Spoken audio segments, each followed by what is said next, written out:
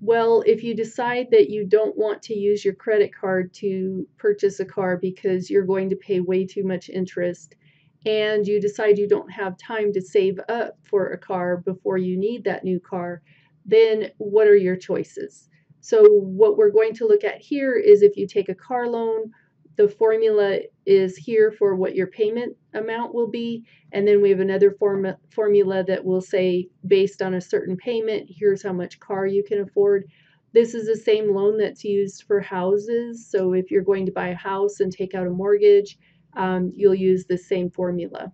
Generally, these are monthly payments, and so our N is always going to be 12, but you could occasionally have something that you paid on each year, but for loans, that's really, really unusual. So with the car loans and mortgages, then we're talking about purchasing a major item like a car or a mortgage or something else that you could make regular monthly payments on, and then you pay the same amount each month until the item is paid for. So you get the use of the item up front, but you have to make payments on it all the time. Okay, I just want you to be familiar with the terminology fixed installment loan. The fixed means that your payment sizes are the same each month, and then installment means you're paying on it over time. So you have the same size payments that you're making each month, or rarely it could be each year. Okay, a down payment is some amount of money that you pay when you're taking out a loan, which reduces the size of your loan, which could then also reduce the size of your payments or the amount of time that you have before you paid off your house or your car. This is a really good idea, especially when you're buying a house, because down payment can really reduce the amount of interest that you pay over the life of the mortgage. But also, if you can pay 20% or more of the value of the home that you're buying, then you don't have to pay the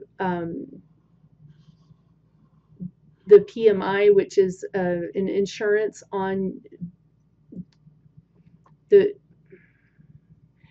If you make at least a 20% down payment on a home, then you don't have to pay the PMI, which is the insurance that the mortgage companies charge you to basically ensure that you're going to pay on your loan. And it's an extra amount that they add on each month. And so once you pay down to 80% of the mortgage value of the house, then you no longer have to have that insurance. So if you can start off with 20% of your house already paid, then you don't have to pay that PMI, which essentially just goes to the mortgage company. We have a formula here, and this formula answers a question. The question is, what payment do I have to make to pay a loan of A dollars in T years? So this one obviously is solved for the payment, and you plug in all the information on the right. It looks sort of familiar, but we have a couple of things that are a little bit different. Particularly, we have a negative exponent here, and then we have the A times R over N in the numerator. So let's write out each part again. The A is the loan amount. The PMT is the monthly payment, as always. The R stands for the APR for the loan, which is also the rate as a decimal. The N is the number of compoundings, which we'll be using monthly, so that'll be 12. And the T is going to be the number of years that you have to pay the loan.